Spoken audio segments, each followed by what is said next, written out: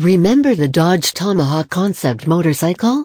Back in the early 2000s, Dodge shoved the Viper's 8.3-liter V10 500 horsepower engine into a billet aluminium chassis rolling on 4 20-inch wheels.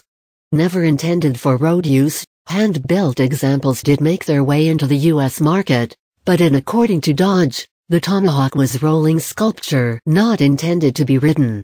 French outfit Lazareth has taken that idea, and with typical European flair, produced the LM847, which uses a Maserati V8, as seen in the Maserati Quattroporte and Alfa Romeo V8 Competizione, and created a rolling monstrosity. With 470 horsepower and 611 Nm of torque, the V8 drives a single-speed hydraulic coupling, eschewing a multi-speed gearbox. We doubt if a normal motorcycle-sized gearbox could cope with that amount of stump-pulling torque, anyway.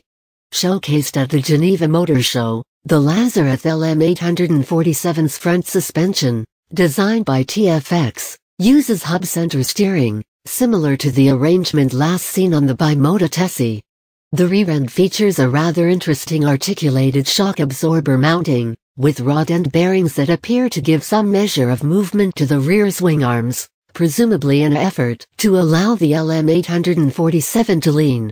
Braking is with rim-mounted discs, something seen on various concept and production bikes, the most successful of which would have been the Buell Lightning XB9S. Brembo 8-pot calipers grab the discs, and with a weight of 400 kilograms suspended on a 1.8-meter-long wheelbase, it is wondered if this amount of braking power would be adequate. Lazareth is also responsible for other V8-powered creations such as the Wazuma GT and the mid-mounted, Range Rover V8-powered Renault Twingo Trophy. While putting V8s into custom-built motorcycle chassis isn't new, Americans have been doing it to cruisers for decades, notably custom builder Boss Hoss. We feel there is a certain limit to how far we would go in the pursuit of power.